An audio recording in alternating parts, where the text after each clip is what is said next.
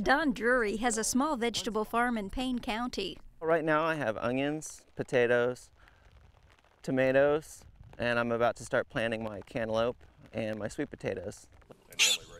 Stephen Green raises pigs the old-fashioned way in Okmulgee County. His porkers spend most of their lives munching across pastures he plants with clover, rye, and other grasses.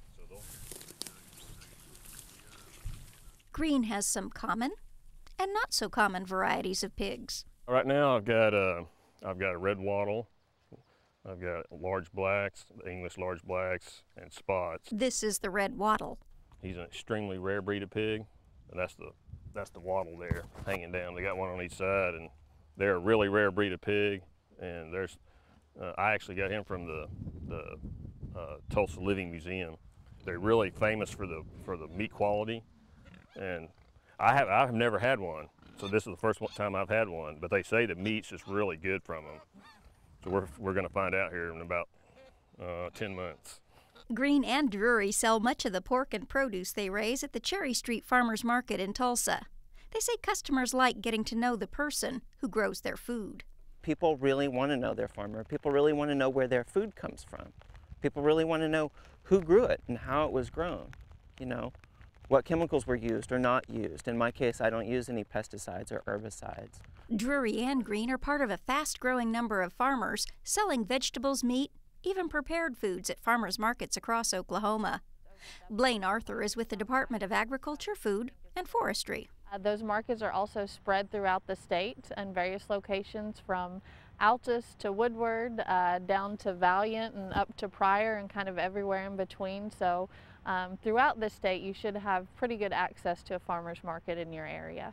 In just 5 years, the number of farmers markets registered with the Department of Agriculture, Food, and Forestry more than doubled. Just 30 in 2006, 70 last year. Last year there was over $4.3 million in total gross sales at all of those markets. The number of farmers selling at farmers markets has grown even faster. Farmers markets has been very good for our producers. You know, in 2006, of all of our farmers markets, we had about 241 vendors.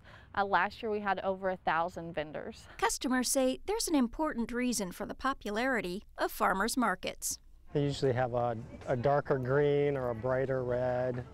The carrots will taste better than something that's been shipped from, say, California.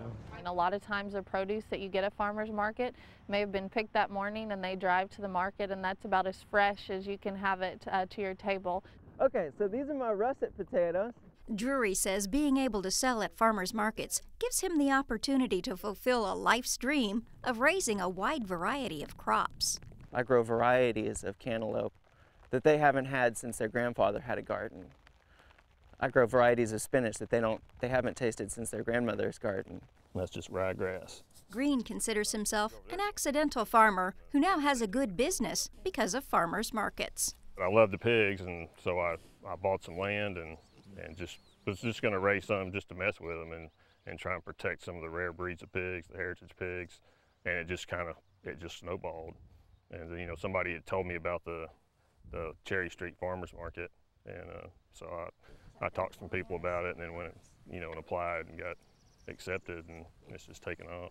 Across the state, most farmers markets begin operation in mid to late April and then continue through to the early fall. Growers tell us, while sometimes produce prices are higher at the farmers market, when there's an abundance of a particular vegetable, prices at the farmers market can be cheaper than what you'd pay at a traditional grocery store.